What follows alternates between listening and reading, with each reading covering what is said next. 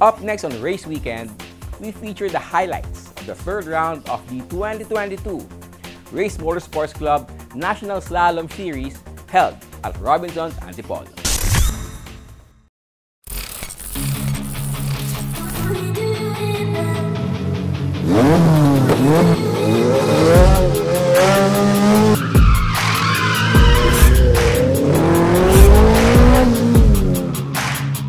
Welcome to another edition of Race Weekend.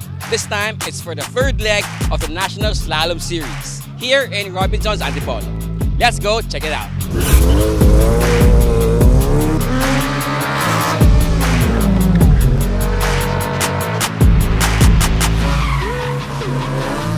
When I was starting, I started from slalom. So for me, this is one of good foundation for the newbies, new generation. That's a good choice of motorsport to start with.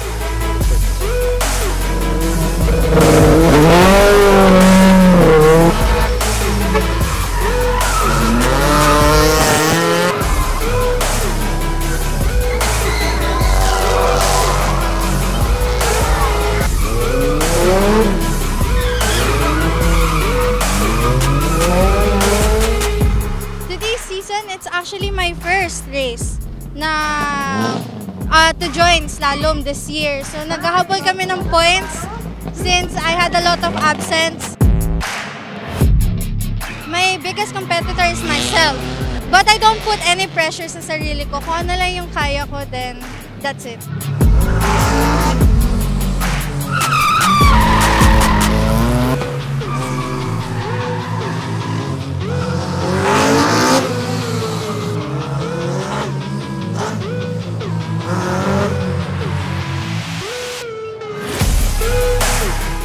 Okay, I am here with a multiple slalom champion, Milo Rivera. Hi Milo, what are your thoughts early on in the season here at the National Slalom Series?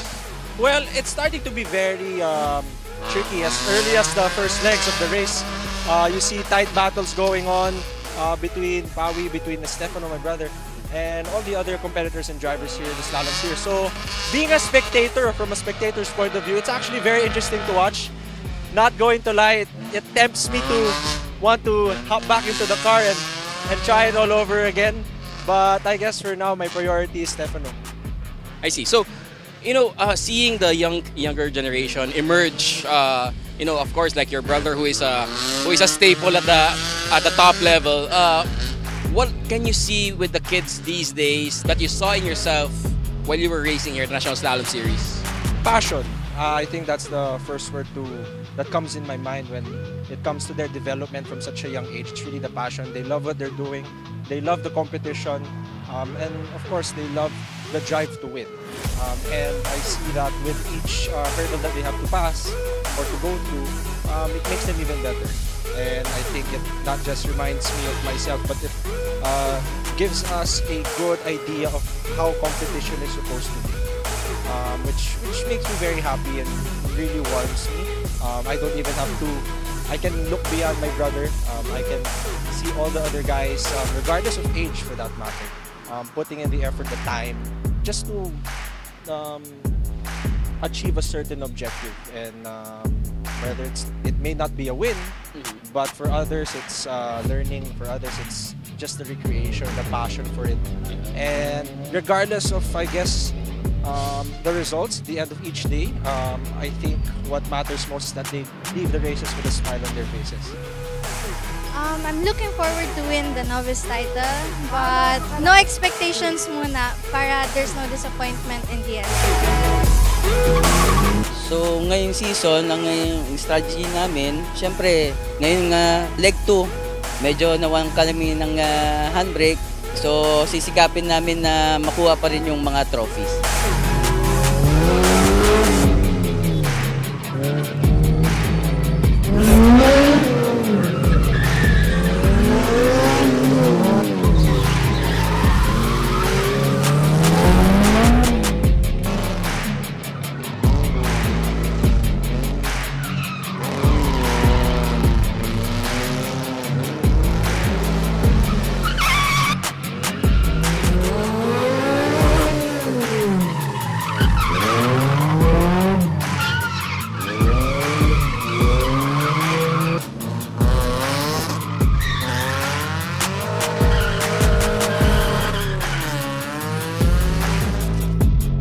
Well, I heard the sport is coming out, all the motorsport, because of this, the pandemic and everything. So I think we will get back on our own feet.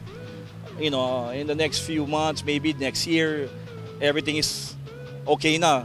Yes, I do. I believe, and I believe madaming eager lumabas dyan to do motorsport. And I think I suggest, you should try slalom. It's fun and it's not so expensive. It's something that you guys will always will use for something. I started here, and when I went to drifting had a big part. Slalom had a big part in drifting for me.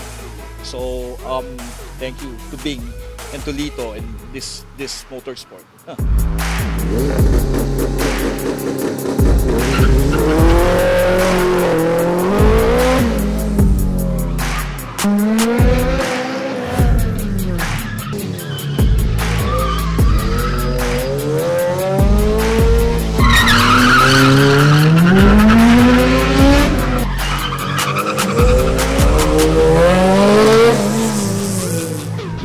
That does it for our coverage of the third leg of the National Slalom Series here in Robinson's Antipolo. Check us out next week for more race weekend action.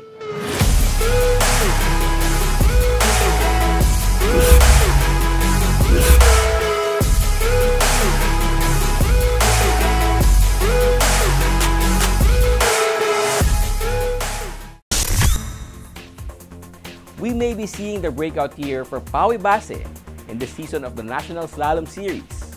We'll be sure to follow his quest for the Slalom King Championship.